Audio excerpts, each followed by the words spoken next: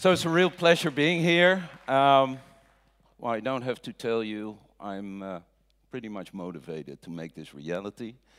And I'm also pretty much aware of some of the roadblocks that are in our way, but I don't see anything that we cannot resolve. So let's talk about it.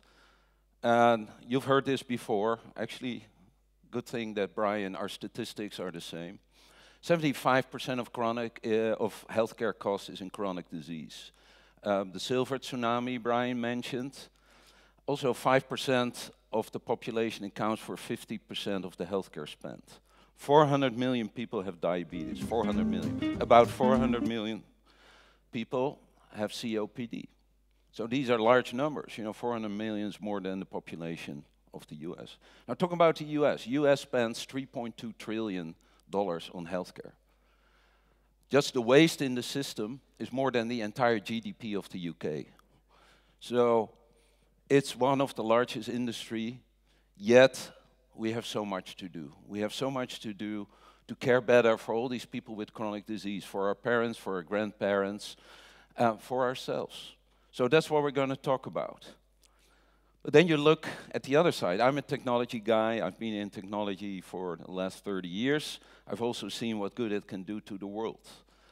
But something very fundamental is happening at this stage, and I've never seen this in this 30 years. So just as a backdrop, the power in our phone makes the phone probably the best healthcare device ever. We don't see it as a healthcare device, but it is one. It's probably the best one. The transition just from 2G to 4G was 12K, a factor of 12,000.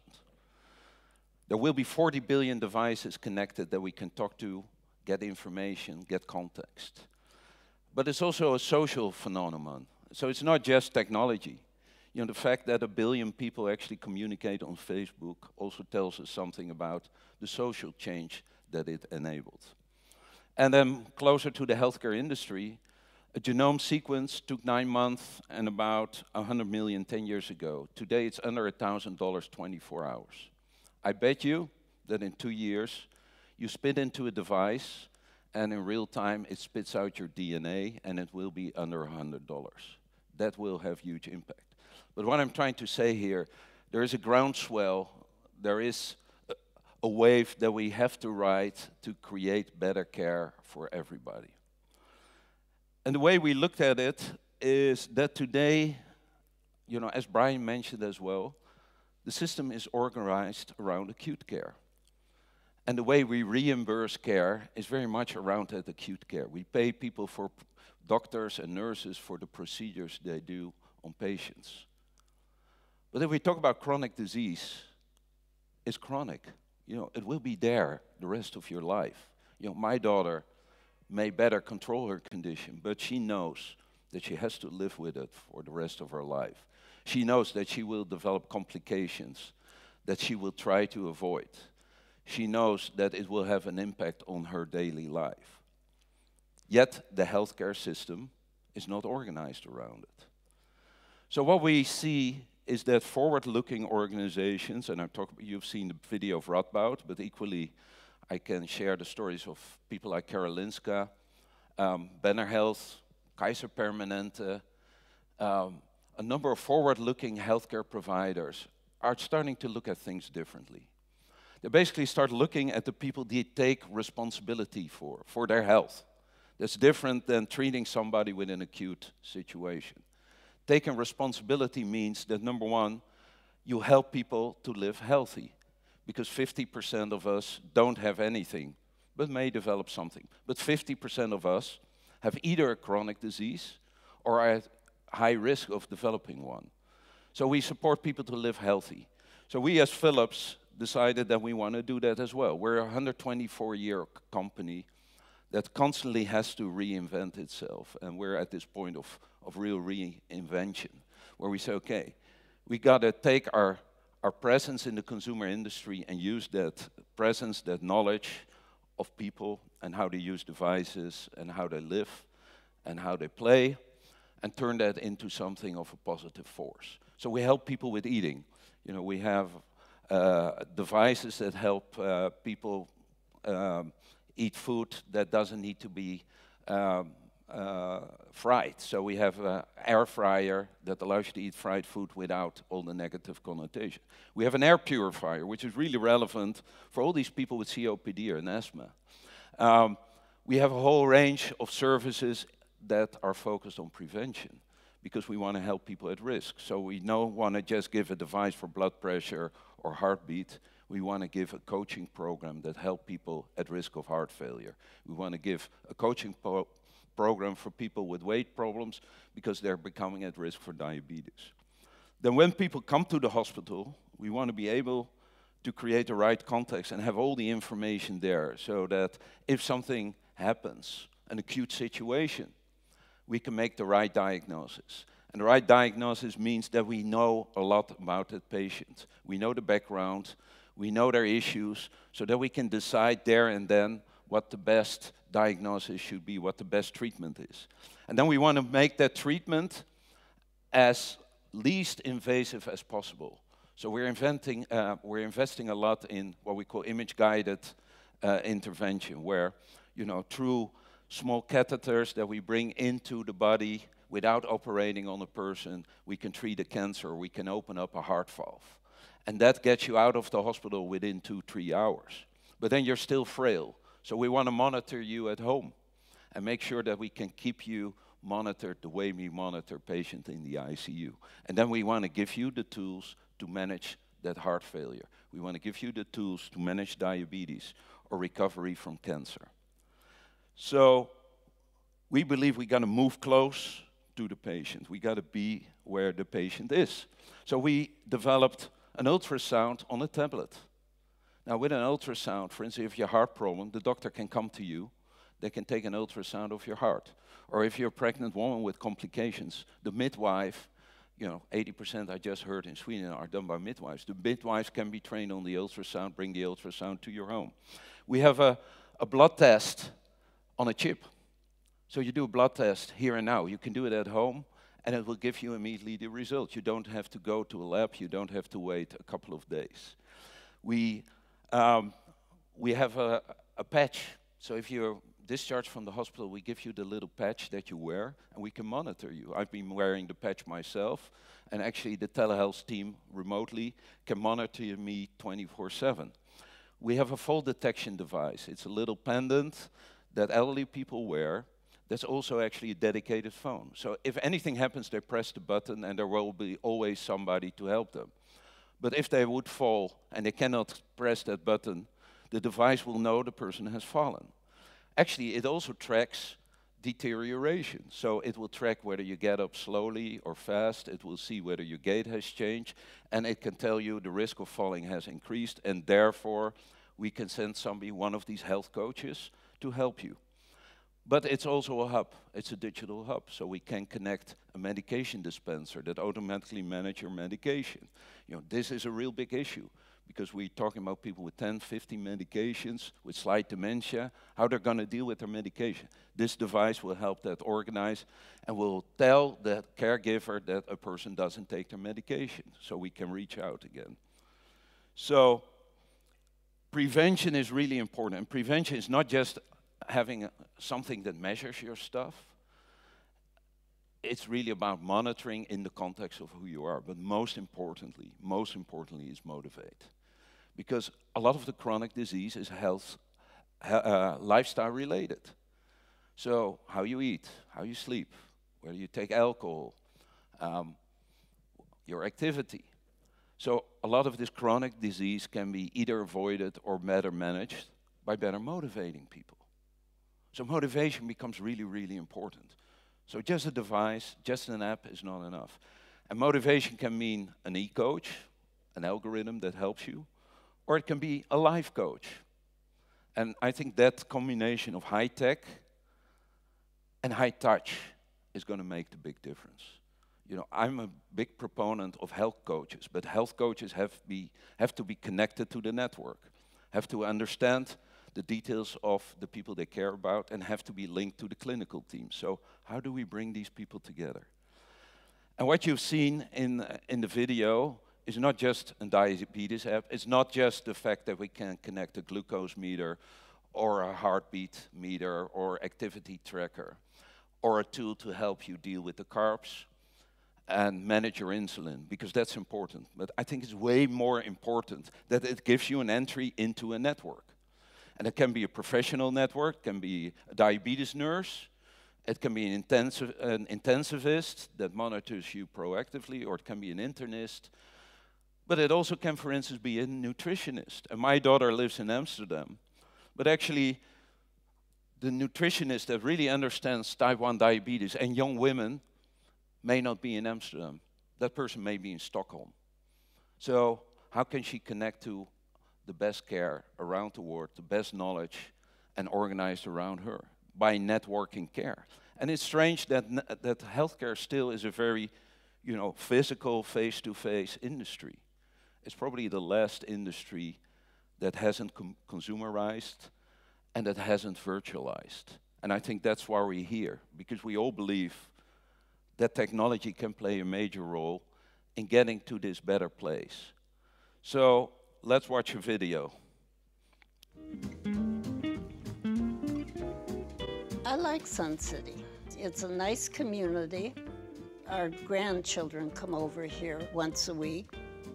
We have a couple of good friends that we like very much. In our age group, these are the things that are important.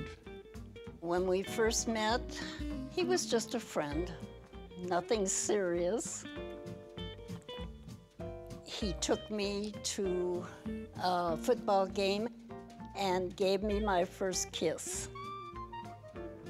Don't go overboard now.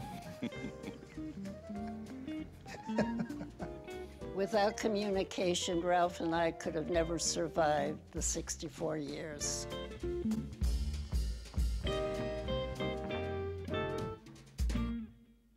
We know that the top 5% of patients in any system use a lot of resources, time, money, people, you name it.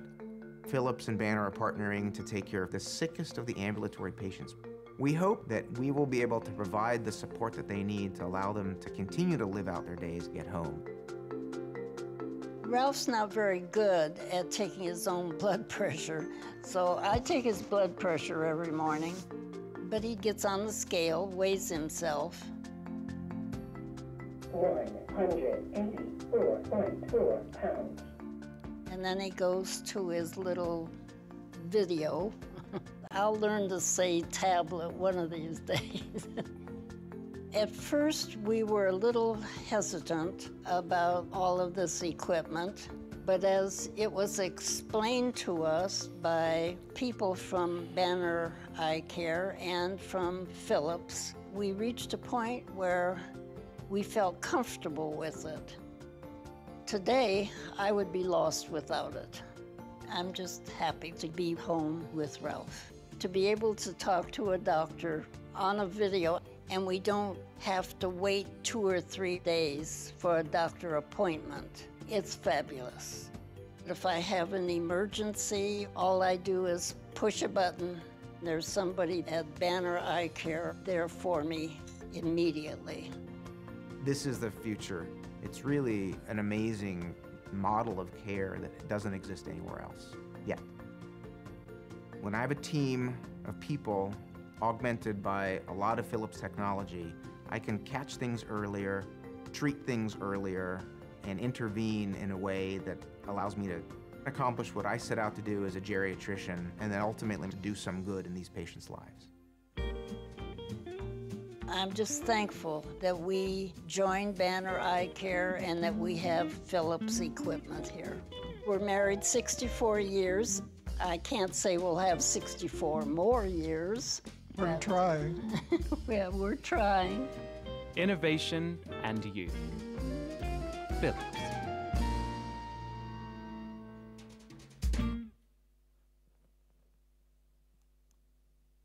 So every time I watch this video, I think about what we're doing. I think we're giving people back dignity. We let them live at home. These people are the super utilizers that Brian talked about. They typically have 4 or 5 chronic diseases. They're on 15 medications. They have slight dementia.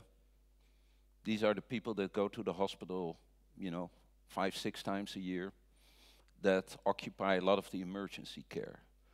Now, what we've seen in this pilot is not just making their lives better, we actually reduced the cost by 27%. And why? Because we avoided readmissions in the hospital. We avoided getting people into the emergency care. And actually, this was a high-touch, high-tech system, because we also use health coaches with Banner, people going home, talking to people, but then sharing their observations with the care team. Now, here's a big change. It's not the technology, it's the fact that at Banner, they work as a care team, with a geriatrician, with an intensivist, with a nurse, with a pharmacist, because medication is complex, with a behavioral analyst. So what's really the best way to motivate these people? With a nutritionist, how can we help them, you know, make sure they have the right nutrition? And these care teams can now take care of thousands of patients at the same time. And guess what? These super utilizers, out of 1,000 patients, only 10 need an intervention. And that can range from simple things like you gotta take your medication, or actually we see a deterioration which may indicate a heart attack, so we're sending help right now. So avoiding these complex acute situations and make sure that you intervene early. So I want you to study this very carefully. What I'm trying to say here is we're doing something similar with Karolinska. And with Karolinska, we took the same approach. We said we start with the patient. And we start with patients that are at risk of a stroke. And as we all know, a stroke can be deadly. So how can we help prevent a stroke? How can we see early indications of a stroke? And if a stroke happens, how can we make sure we know all about that patient, so when we send an ambulance there, they know the right thing to do and they can help avoid further deterioration there and then. But then also, which hospital should we send them to? Because the person may have a rare complication that only can be treated, you know, in one hospital in the Stockholm area. Then when they get into the hospital, how can we make sure they get the right priority and all the clinicians responsible for the care know exactly what to do and what this patient is about? And when we treated the patient and send them back home, how can we continue monitoring them? And what you see here is a care flow, and that care flow has been designed by patients, has been designed by emergency care people, has been designed by cardiologists. It has been co-created with every stakeholder. And I think that's the big difference, because most healthcare systems have been designed either by clinicians or by administrators, rarely by patients. And that's what we're doing today. We have patients co-create and drive what we're doing, and we organize around patients in a network manner, and we make sure that the right people with the right expertise at the right moment provide that care. And not an appointment 3 months from now, here and now, as and when needed. And that's a big difference. Now, similarly, we expanded that into the clinical care. So what do we really know about the person with the heart failure? Or what do we know about the person with the cancer? And increasingly, we're using technology to start interpreting not just images. So we can see that a lesion has grown, but we can also see whether it's malignant or not. And you cannot see that on a picture just like that. You need to interpret the image, and you need to apply clinical algorithms that tell you that. You need to understand that if we do chemotherapy, will there be a high probability of success? So we enter genomics. We do pathology today under a microscope. This is like a 200-year old technology. Now we're doing digital pathology. There's a great shortage of pathologists in the world, so we're increasingly looking at networking pathologists and get the best expertise to where it's needed. So how we're doing this is we believe you need a core platform, a data infrastructure that pulls in the data from medical records, from devices, from apps, from clinical applications. Make sure that that data is interpreted the same way to normalize it, and then feed it into the different parts of the care system. So you need analytics, because you need to analyze for this specific patient, what is the probability of a deterioration? What's the probability of a fall? So how can we make sure we enroll this person in the right program, a type 1 diabetes program for a young woman? a person who can self-manage but has high blood pressure, or a complex patient with 4 comorbidities that we need to proactively monitor like we do in Banner. So you need a set of tools and capabilities for the patients to manage. You need a coordination suite that helps the different caregivers, including friends and family. So in the type 1 diabetes app, I'm actually a caregiver for my daughter, so I can read out her data and I can communicate directly with her diabetes nurse. And at the back, of course, we need to integrate it with the clinical data, because even the cardiologists, oncologists, neurologists want to have the full picture of that patient. So that's where we see the future. Digital technologies have a huge impact on our everyday life, but we need to enable them in the new healthcare models. And new healthcare models are patient-centric, are outcome-focused, and yes, acute care, episodic care is still important. Emergency care is really important, but it's way more important now to deal with chronic disease. It's got to be networked. We have to have access to the best people around the globe. We have to start proactively monitoring people. As I said, with just a handful of people, you can monitor thousands and thousands of patients at home, build on the knowledge that we build in ICU patient monitoring. And you need an information infrastructure. You need the data to flow. And today still it's hard to get data out of medical records. So we need politicians to help us expose data. We need data to flow. I also believe privacy has been solved. Security has been solved. We just need to apply it structurally to healthcare. 20 years ago, my team in the US launched internet banking. Most of people said, you're crazy. Nobody's ever going to do their banking online. I get into the same discussions. Healthcare information is very sensitive. Nobody's ever going to put their healthcare data in the cloud. I think we're wrong, because I believe in this room, probably 99.9% of people are banking online. And we can apply similar security measures to your personal health data online. And lastly, and most importantly, nobody's going to do it on their own. You need the Karolinskas, you need forward-looking insurers that come with new reimbursement models, you need technology companies like ourselves, and you need young, innovative companies to collectively solve these extremely complex problems of health. But we can do it, we've seen the first results, and we know where the future is. Thank you. Thank you, Jeroen. Really, actually, you touched on two. First, I was thinking you went past a really interesting point there, where you actually described it's not only about gadgets, it's also about addressing the cost of unhealth. If we don't do anything about it, it's going to be even worse. Yeah. So I really appreciate that. And then as well, you did actually address the question about integrity and security in the end, which I know a lot of people feel, because it's easy to say, open all the data, expose it, measure everything, measure everyone, all the time. But how do you feel the transition into, that openness with data needs to be? You did the banking analogy there? Or? Yeah, so let me give you our views. So first, I think you need to have a secure place where you can pull in your own data. So the data you generate yourself through apps and devices, but also I think you have the right to look at your own medical data. If somebody did an MRI, you want that MRI. And then I think it's up to the patient to decide whom to give permission. I know there are people that say, hey, just take my data for research purposes. Actually, over 80% of the people are saying, hey, you can use my data as long as I know it's anonymized. Yeah. Then there are other people that say, just put it out there. If I can help other people, I will do it. If it can help me, it will really be important. There are other people that say, I want to collect it all, and if something happens, I want to press that button and open up the gate so caregivers can look at my data. So I think we got to look at a system where we can implement these different views on privacy and data. But at all times, it has to be secure.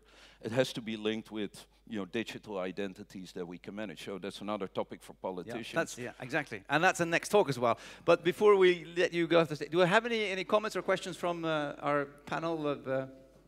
Yes, please. My reflection is, how can we, for example, implement Dr. Watson in the healthcare safety system? Because for me, as a patient, I think it's a safety issue.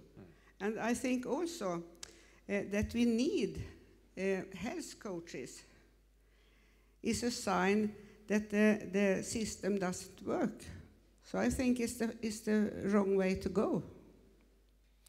So I think we see a lot of forward-looking healthcare systems also looking at large-scale analytics, basically looking at, there are many patients like me, and I have a similar profile.